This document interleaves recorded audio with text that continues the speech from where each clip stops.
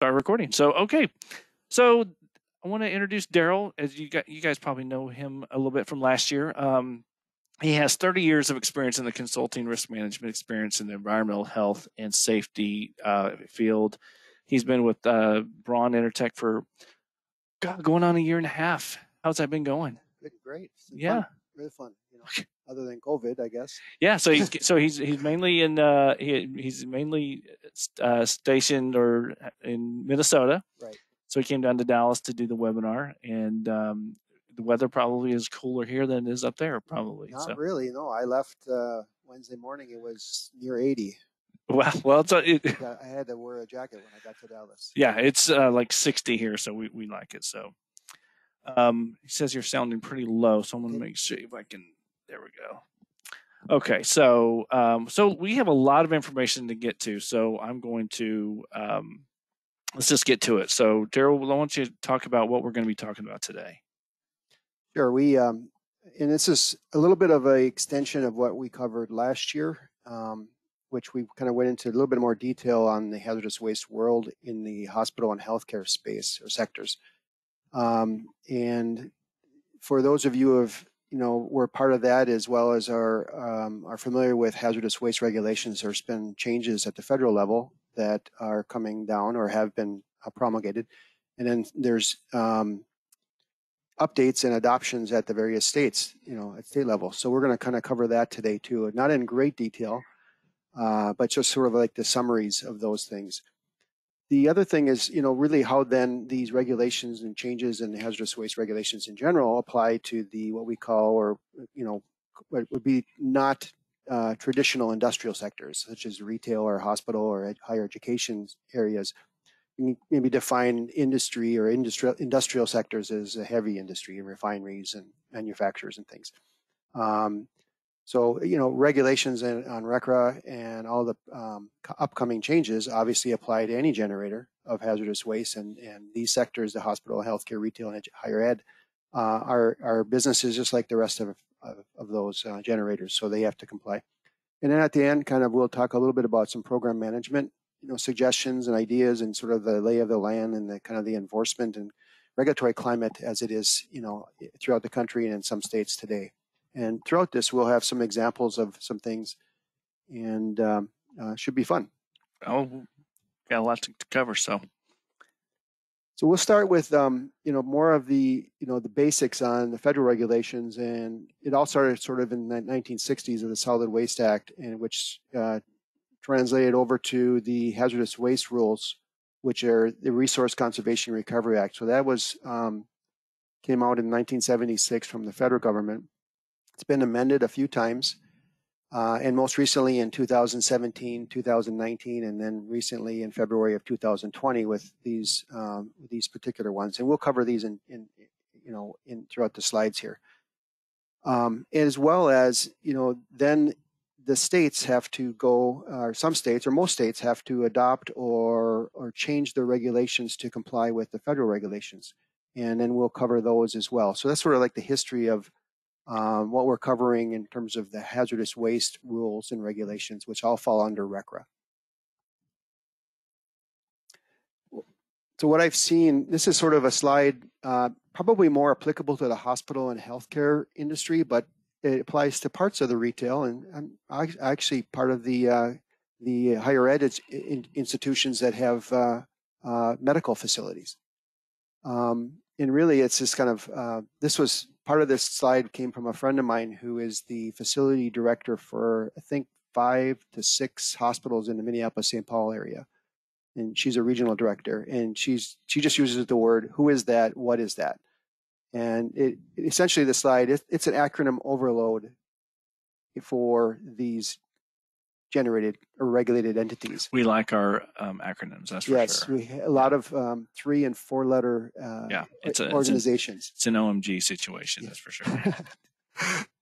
LOL. Yeah, LOL. That's what I'm here for.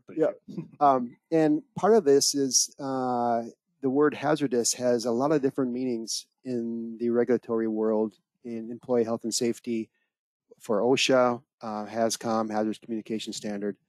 Then the U.S. Department of Transportation regulates the world of hazardous materials, and they define what that is and how it applies in the regulations surrounding that. Then in the pharmacy and the hospital world, you have NIOSH. Hazardous drugs are referenced in USP 797 and 800, which is something the healthcare and pharmaceutical industry is dealing with.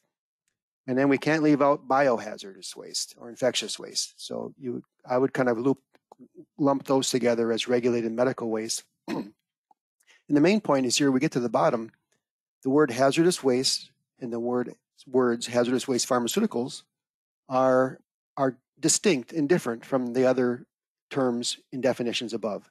And in essence, you have to really manage these the regulatory areas independently. And it's really kind of a challenge, especially I found in the hospital or the healthcare world is, you know, a lot of individuals and professionals in labs and nursing and pharmacy, they just think everything is a medical waste, or everything is a biohaz, or it's a hazmat. And you really have to kind of pin that down as what actually those are and what regulations apply to those and where they come from. And I think that's much easier. In fact, we'll use an example here later on as I'm helping a hospital in New England states with an inspection right now, and defining these terms and how they should comply and need to comply has been a challenge, because they're kind of stuck in the world of hazmats or biohaz, and that's what they know.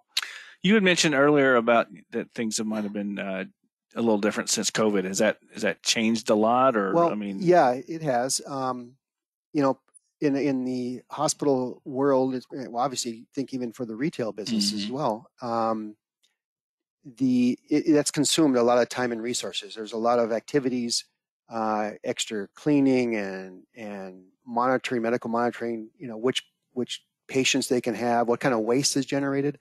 I think to some extent it's kind of settled down in terms of the waste world. I think when it first came about, everybody was thinking Ebola too, right? So everything is an Ebola type waste. And in fact, from what I know, and I'm not a bio-infectious control expert, the COVID waste is would be considered regular regulated medical waste and can be managed in the current practices. Now, obviously, there's some extra cleaning occurring, but it's not Ebola too. You know, so that has kind of, I think, settled down a little bit. That's a good thing too. Yeah. So moving on towards these major regulation changes for RCRA, Hazardous Waste Generator Improvements Rule, is again in 2017. I'll talk about that in a little bit. Subpart P is the Pharma Rule, and then Universal Waste Aerosol Can Rule. The thing to understand again, and this is, I think we've covered this before, is the relationship between the federal government, EPA, and the state government is that most states, except for Alaska and Iowa, have regulated authority. So Texas, for example, has the TCEQ is the authorized agency in the state of Texas, and in Minnesota we have that too. State and local agencies can be more strict, and often are, probably most of them are, than the federal regulations. And I use some examples here, and I think we used this last year, because in the Minneapolis-St. Paul area, you have the MPCA, the Minnesota Pollution Control Agency, is the regulated, is the authority, the local authority. But the counties in the Minneapolis-St. Paul area all have their own hazardous waste program and inspectors. So, you know, like who would come out and inspect a hospital or a manufacturer or any kind of generator in Hennepin County, for example, which is where Minneapolis is located, would be most generally would be a local Hennepin County inspector, not the state inspector. They would maybe go to different sites, and then rarely are the federal inspectors in Minnesota. If you're in Iowa, which is just, you know, right next door, you would never have a county or a state inspector for hazardous waste. They don't have any programs. It would be a federal inspection. Gotcha. And in Texas, it would obviously be the TCEQ. Yep. I want to make a side note here. I changed the format of the slides right before we started. So just to let you guys know is that I'll be cleaning up these slides. So when you can download them, they won't be. I was just noticing the slides didn't look at the picture, so I apologize. All right, that's all right. And none of this is proprietary information, so we'll clean it up. So the hazardous waste generator improvements rule again came out in 2017. It fixed a few things in terms of clarity and simplification, provided some greater flexibility in management of hazardous waste, and that one of those was the for example, if you're let's say a small retail organization with 10 locations and one headquarters or distribution center, you could theoretically, if all your smaller locations are very small quantity generators, you could ship hazardous waste from those to the large quantity generator or to the like a bigger facility. It also addressed episodic generation, which sometimes had triggered a jumping of one, like from a small to a large, if they had like a spill or if they had a clean out or some activity occurred that put them over the limits for that month. And a few other things, which again, there's more to this than what we have on the slides and what we're covering. So this is for some of the basics. So where are we at with the current status of this? Essentially, as of this month, this is kind of a moving target, so it's always changing.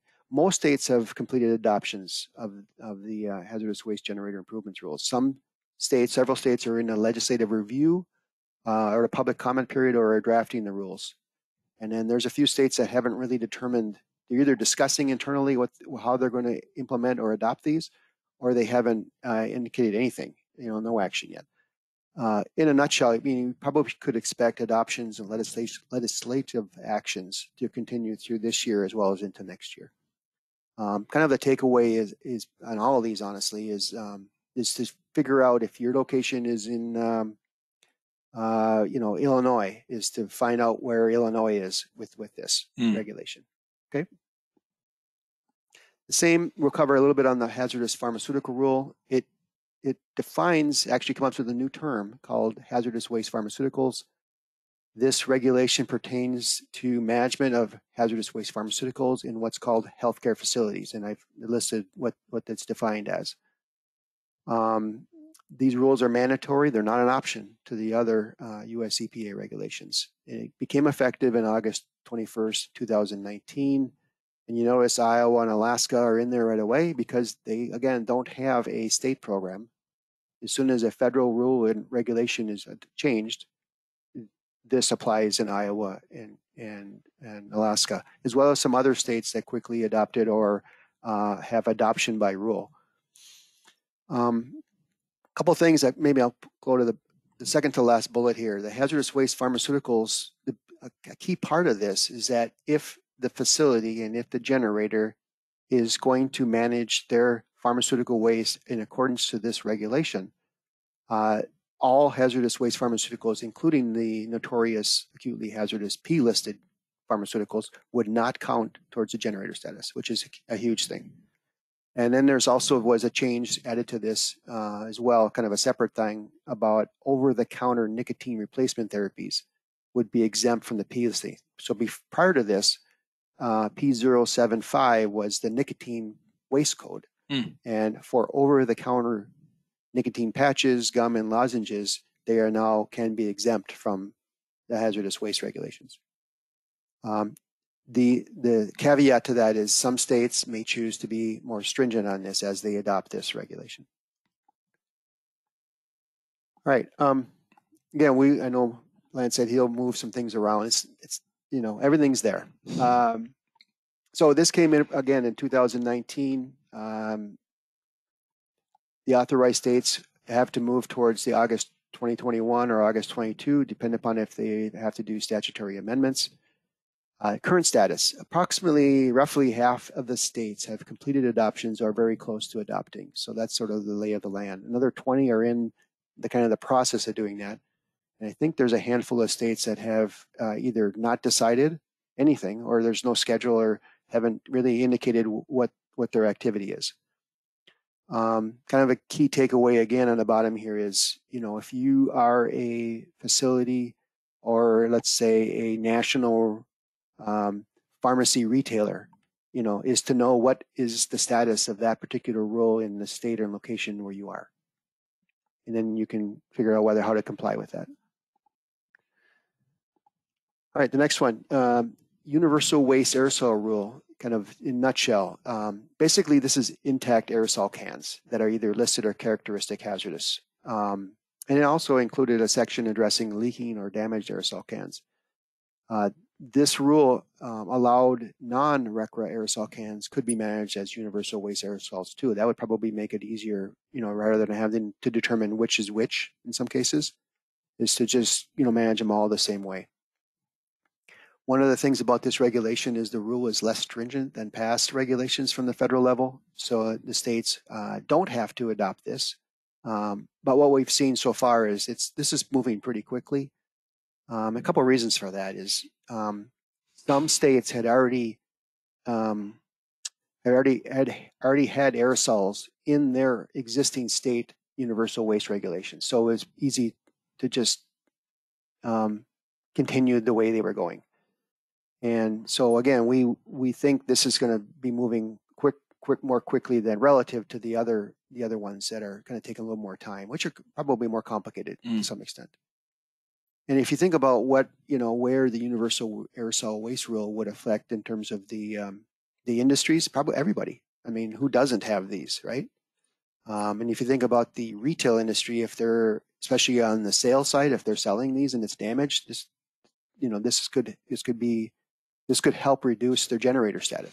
Have you seen like the agencies that are regulating this? Have you seen kind of like maybe a little bit more of a grace period with the COVID stuff going on, like a bigger fish to fry right now? Yeah. And then, in fact, that's probably throwing a little monkey wrench in the timing of individuals, because like a lot of industries, and us included, we maybe were working remotely.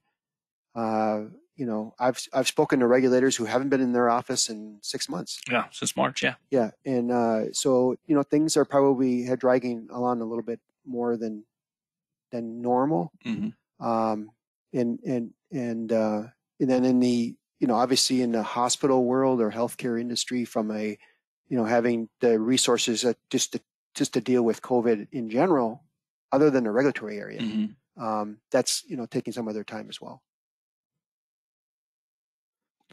So we come down, what would be bottom line, why is it important to be compliant with the hazardous waste regulations?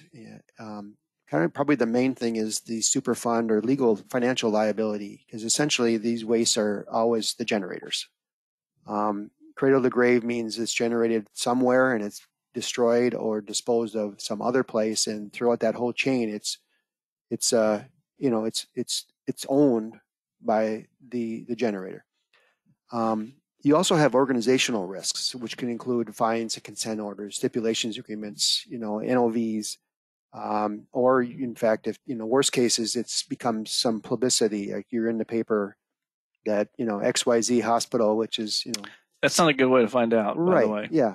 And well, you think, well, maybe they should know what they're doing, but again, they're going to have inspections. They have a program, and there are compliance regulations and requirements, and you have to meet those.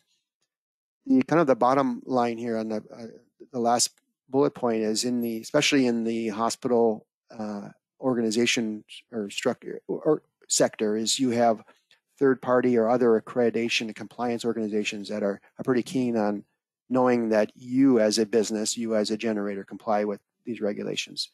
They're not necessarily the agency inspectors. They are primarily there. A lot of them are for the Centers of Medicaid and Medicare Services funding, Medicare funding. And there's a lot of standards and other requirements that these locations have to comply with, so they maintain and don't lose funding from the federal government from Medicaid, Medicare. All right. Kind of lastly, and for the updating or regulatory world, is where would I turn? And these are actually links that I use for questions on any of these regulatory changes. One of the good things about these websites is they also, I think most of them or several of them, have the links to the state agencies as well. So you can literally click on, the federal one, and then you can scroll down and you will have the various states, and it'll give either a summary or a link to that state agency. so that you can drill down basically to see what is the status of these particular, regulations changes. Yeah, and most of them, and you probably already said it, but I was like, even though the EPA has them, you still need to check state and local, obviously, Yeah. for different changes. Yeah. Yeah, and kind of what we talked about too is there's a little drag on updating, some of these changes in the for example, a state may adopt this and pass it, and they don't get around to updating their website for a month or two or three. So sometimes it's worth a phone call. Okay, so onto what we call, why are we looking at what we call the non-industrial waste generators? Well, in reality, they can be as complex as the bigger generators. In fact, I would say in some cases or some reasons why they are more complex. So, part of it is they're either users or handlers, or they consume or they purchase hundreds or even thousands of hazardous chemicals. And some or many of those can be waste that have to be dealt with. And if you add in, for example, the retail industry, or even there's hospital systems with, I think I'm working with one that has close to 200 hospitals and another 4,000 offsites, maybe 2,000. Wow. Remember, across 15 states. And then in the retail world, there's national retail organizations that are in every state with thousands of locations. So mapping where those regulations are and how they're changed to each individual state and each individual building is enormously hard to do. It's just a very tough challenge to deal with. And then I probably had this slide from last year, sort of the hospitals and what makes them complex waste generators. And if you use these sort of numbers, and I think these are, I've been in, I'm thinking 250 hospitals. And it's hard to pin this down. Like how many exact chemicals are in your building? Well, these are ballpark ranges. And, you take a Dallas-Fort Worth metro area major medical campus might have double or triple the number of these in the building at any given time. And so it's very tough to know what's in your building from a chemical standpoint, and then which of these and which combination of these in some cases are the actual waste that are being generated.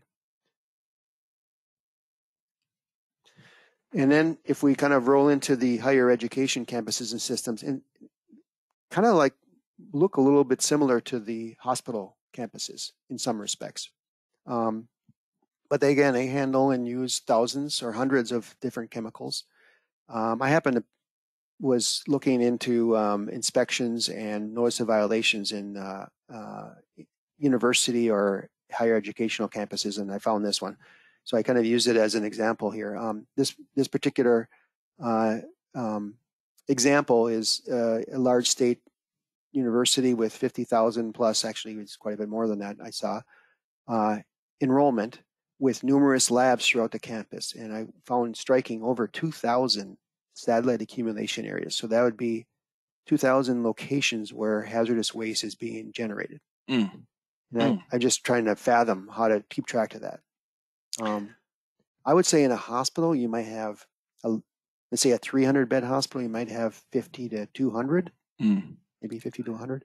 And hopefully not one person's just responsible for that. So how would one? Yeah, I would think that would need a team for sure. Yeah, and then there was definition. I kind of read the narrative here, but about one hazardous waste collection center, sort of where all the waste goes, and then 3 waste management units. And what's interesting is they listed 26 active hazardous waste streams. And I want to point out that doesn't necessarily mean 26 hazardous wastes.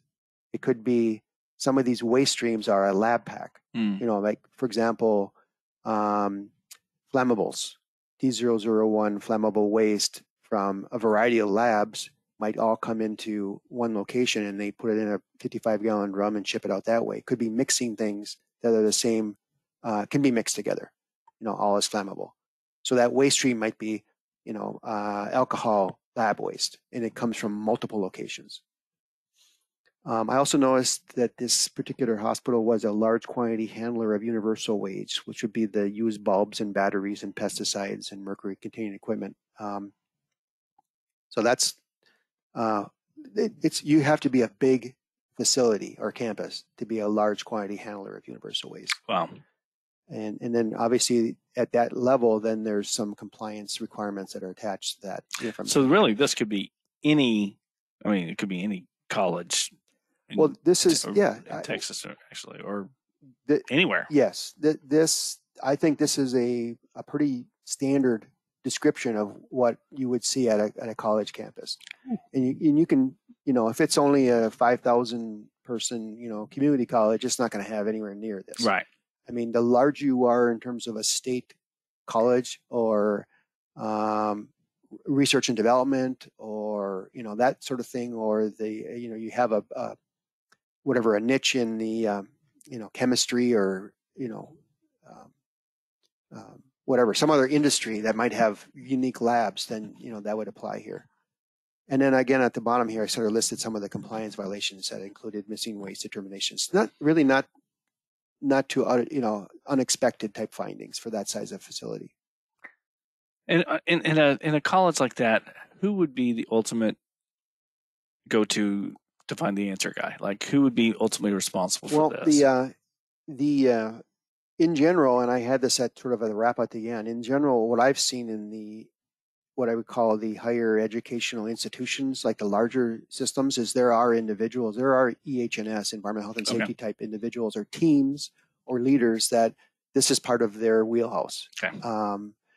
And in fact, in some cases, they even have, technical services individuals that are HAZWOPER trained, they can do lab packs, they know how to do manifests.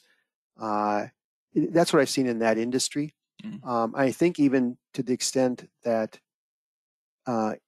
educational institutions have run medical centers, mm-hmm. I think there's some overlap in that as well. I mean, it's sort of a unique fit of both of these, mm-hmm.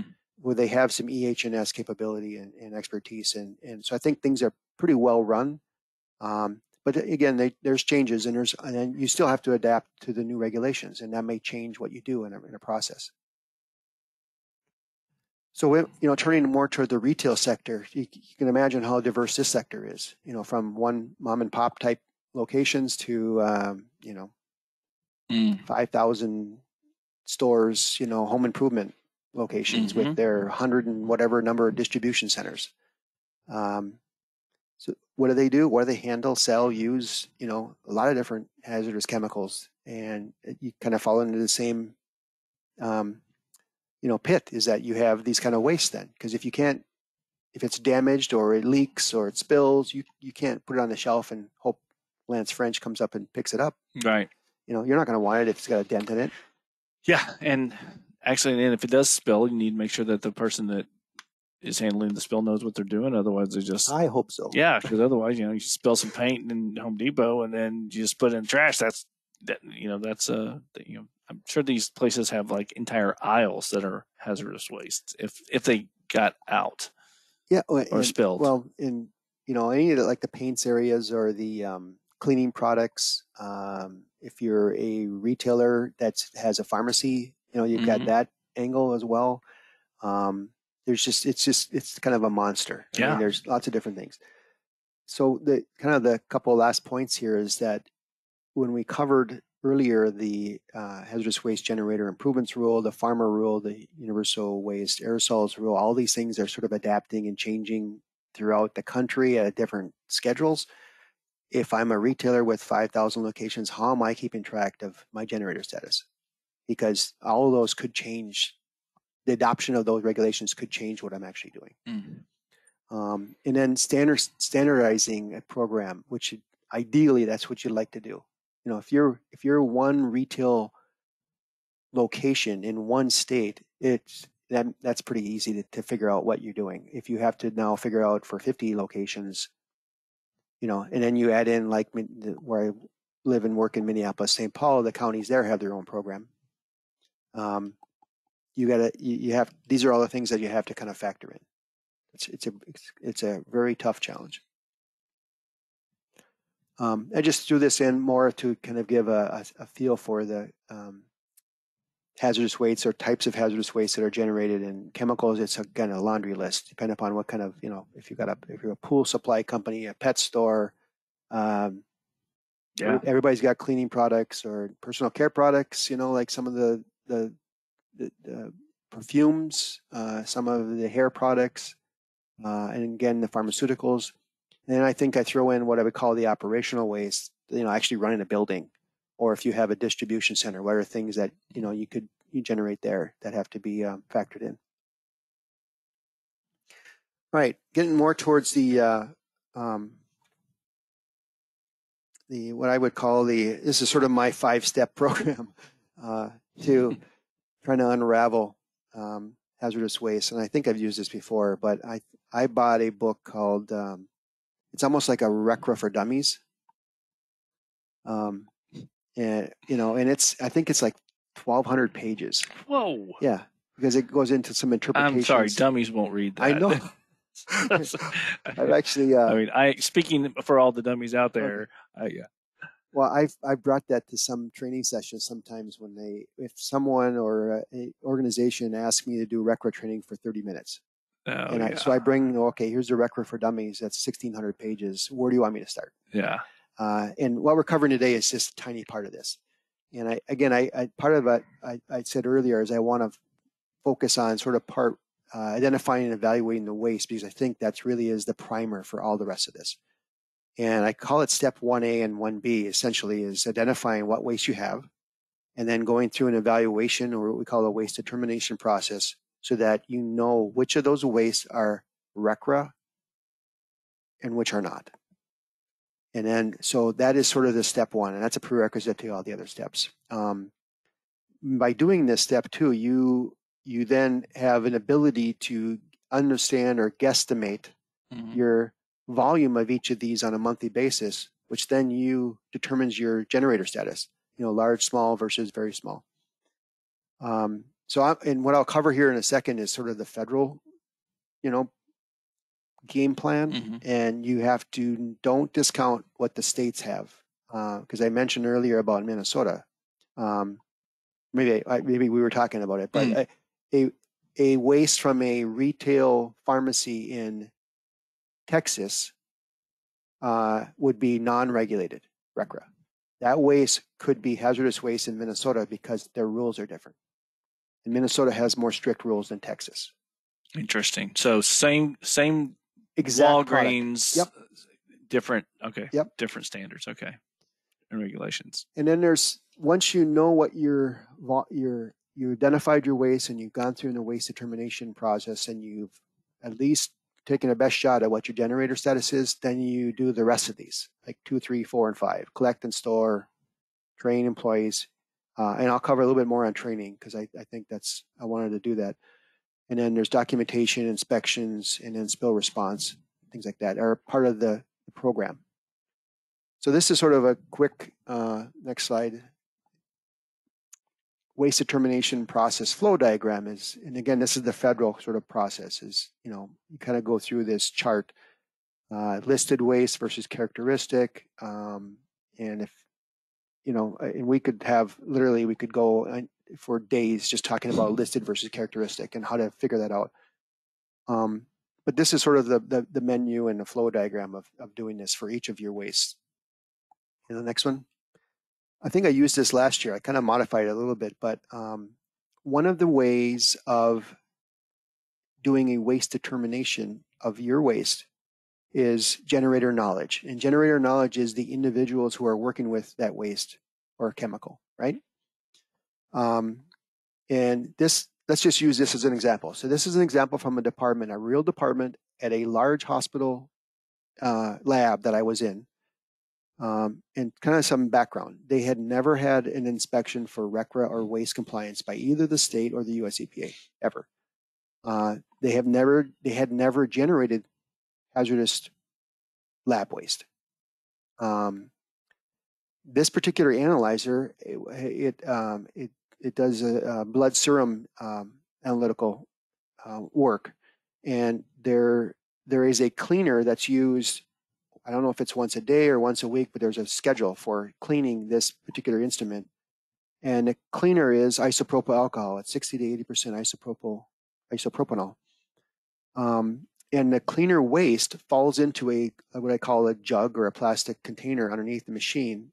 And so I walked up to the machine, I opened up the cabinet, and I asked the technician, "What do you do with this waste?" Because it said a waste bucket. I remember. And I asked, "What waste goes in there?" She said, "Well, that's I thought it was she or guy. That's the waste from the cleaner." Okay. And they said, when it fills up, we walk over to the sink and pour it on the sink, and we put the container. That's like, yikes. Yeah. So I start scratching my head and going, "Well, do you know what's in the cleaner?" No answer, no response. I said, so then I start thinking to myself, do you have a operations manual for the book, or, for the machine? And sure enough, they did, and they found it. It was up on the shelf, the 3-ring binder. Blow the dust off of it, yep. Yeah. And I took a picture, that's the upper right-hand corner there, a picture of the disposal section, or part of the disposal section. And it says, I underline it, says, spent isopropanol waste is considered a RCRA flammable hazardous waste. Therefore, this material needs to be collected as, okay. And I said, next thing I think is, well, it's a product. They buy this product, this cleaner. Do you have a safety data sheet on it? Oh, yeah, we have that. And we dug that out. And I snapped the section 13, which is disposal considerations for this isopropyl cleaner, isopropanol cleaner. And if, it's kind of small there, I did it, I blew up as large as I could. It's flammable, hazardous waste, D001 needs to be managed that way. Well, and I'm with the safety director of the whole system. I'm with the lab managers. I'm with the facility manager. I'm with the technicians, and they're feeling like really bad. I'm not trying to put anybody under the bus, but this is a pretty easy one. It says right in their own operations how to deal with this, but in essence, since primarily because no one had ever asked them, they were just doing the thing that they've always done. In essence, and from the moral of the story, this is really easy to collect. It's not that hard to manage. Right. It isn't going to break the bank in terms of costs, but it is the proper way of collecting and managing this waste stream. And if you get caught and they decide to fine you, then that could be very much. So once an individual or a generator goes through that process of identifying their waste and then determining the volume and which ones in doing that waste determination process, then you got to figure out your generator status. So this is really a key to knowing what your compliance requirements are. Because if you fall into the large quantity, you have the most compliance requirements. And small quantity is the middle, and kind of the very small, which is the new word from the federal, changes. Some states still use the CESQG kind of acronym because they haven't adopted the generator rules yet. So not all of these are exactly the same in some states. Some states have more strict definitions of what's a large quantity generator. So you have to sort of know that too. But this is the federal list. All right, I said I kind of cover a little bit on RCRA training. And so there's no sort of set RCRA training. In fact, the federal regulations on training are kind of, they're not very prescriptive on what it actually means. And why I think they did that is they really kind of forced the generator to figure this out themselves. Like who needs what training and why? And sort of this goes at the bottom here is if you were building a new facility, like I said, and you're going to have waste, how would you design the program? Well, I would probably train the management of that facility on what is all of RCRA, right? Management level. And then how does it apply to our building? What do we do first? We do, identify waste, do waste determinations, figure out generator status, find containers, store them right, train employees. What? Well, we train employees on their job duties. So the kind of the easiest thing to think about is in terms of like a hospital, like a nursing, right? Nursing can be as simple as what is hazardous pharmaceutical waste and what container does it go into? Yeah, because that could save you a lot of money. Because if you're putting non-hazardous waste in, like if you just don't know and you're putting it in, I'm not even getting to that. So I mean, that could just to save money part would be great. I'm It always thinking reminds, about that part. But. yeah, it reminds me of where I was earlier this week out in New England state. The pharmacist was indicating to me of looking like going and doing their own little self audits of their containers, hazardous pharmaceutical waste containers, and they're finding lots of stuff in there that doesn't need to be in there. Right, and that's and so it's just compounding it, and part of it is no offense to what they did, but they kind of created their own way of doing something, but they didn't really think about how to do the training to the actual generators of the nurses. Yeah. Because if you don't know, if you have something you don't know, I don't know if this is hazardous or not. It's better safe than sorry. Well, I mean, that's probably what. Yeah, but better safe than sorry was good for the odd thing, but right. For the standard stuff, we don't want to be collecting non-RCRA absolutely hazardous waste in RCRA containers. Right. So this is really a key thing, is that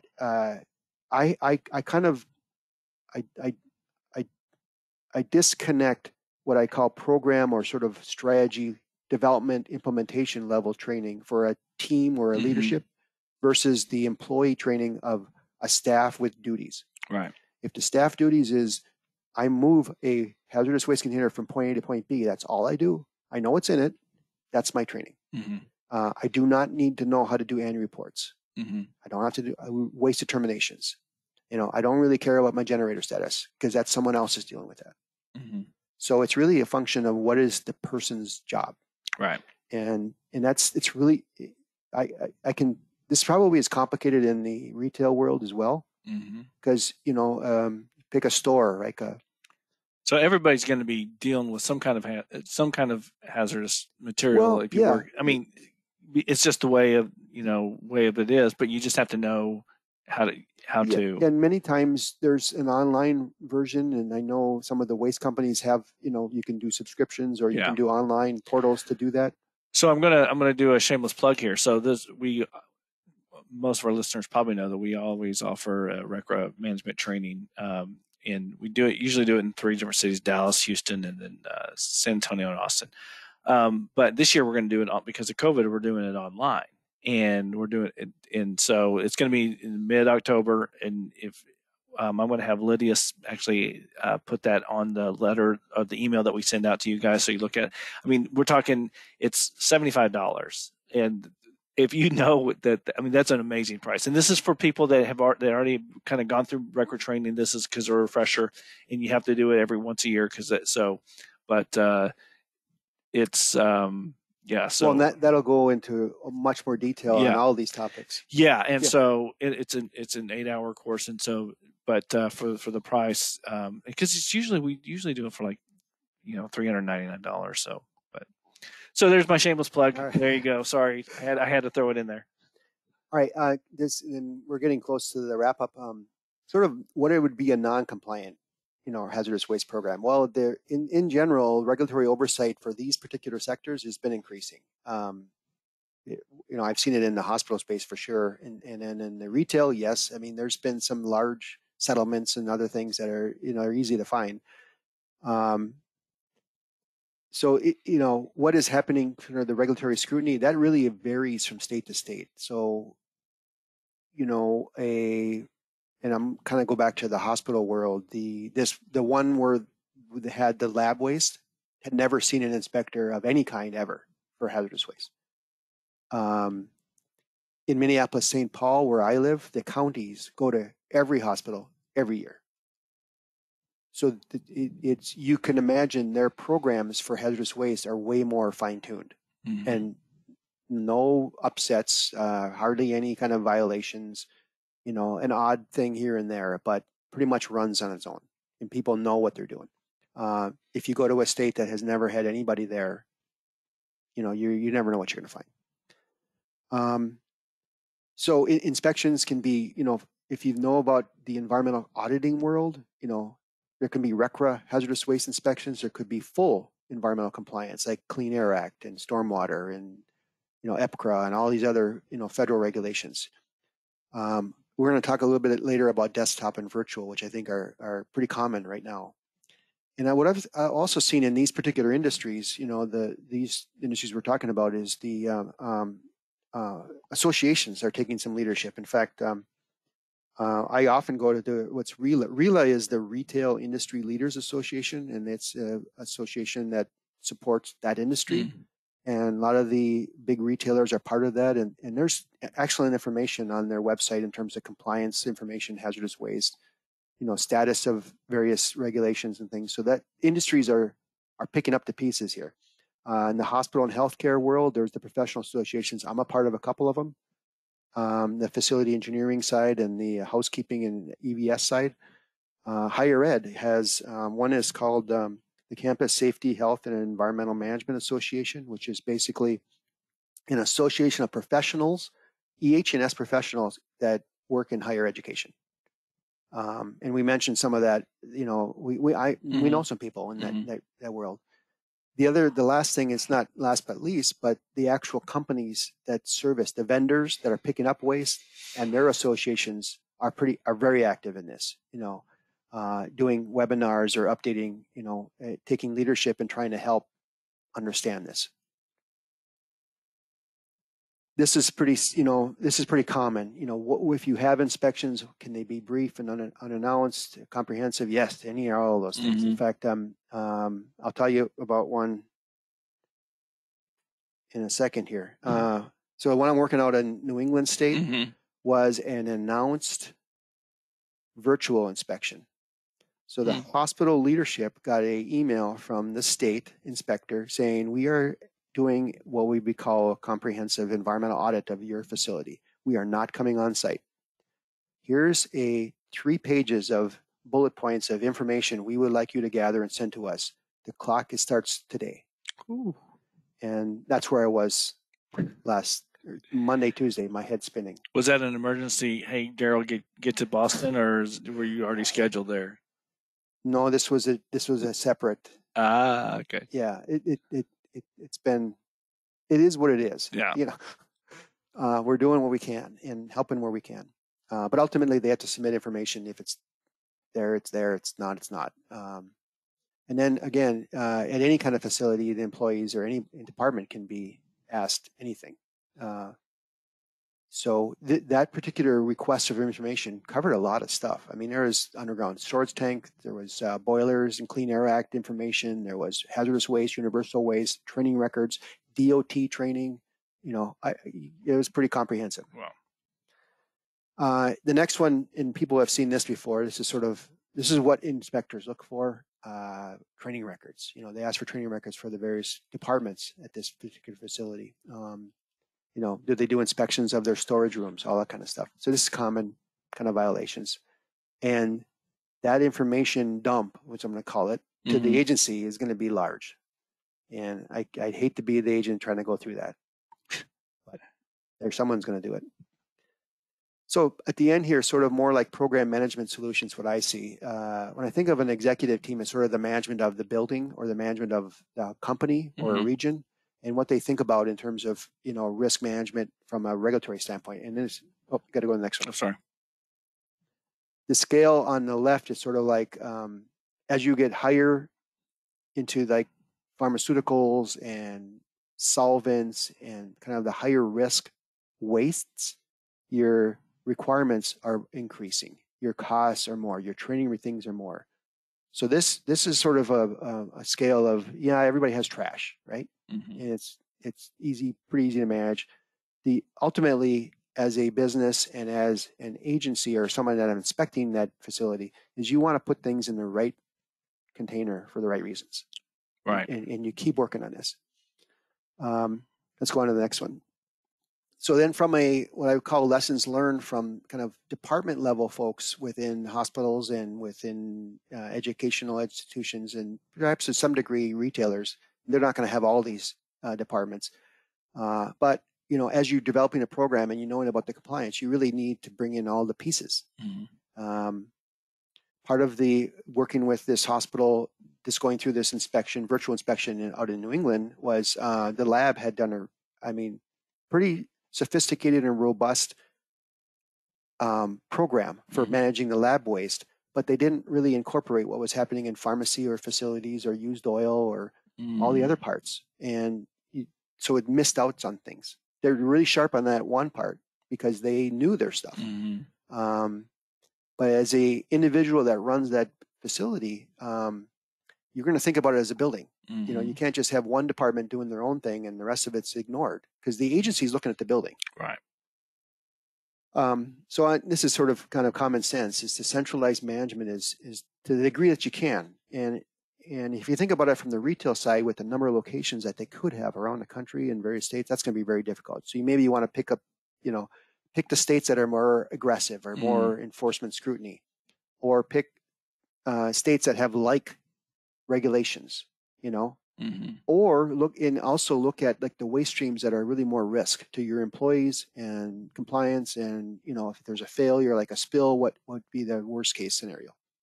And then kind of the last year is, how do you do any kind of like internal auditing? Do you do checklists or do you do audits?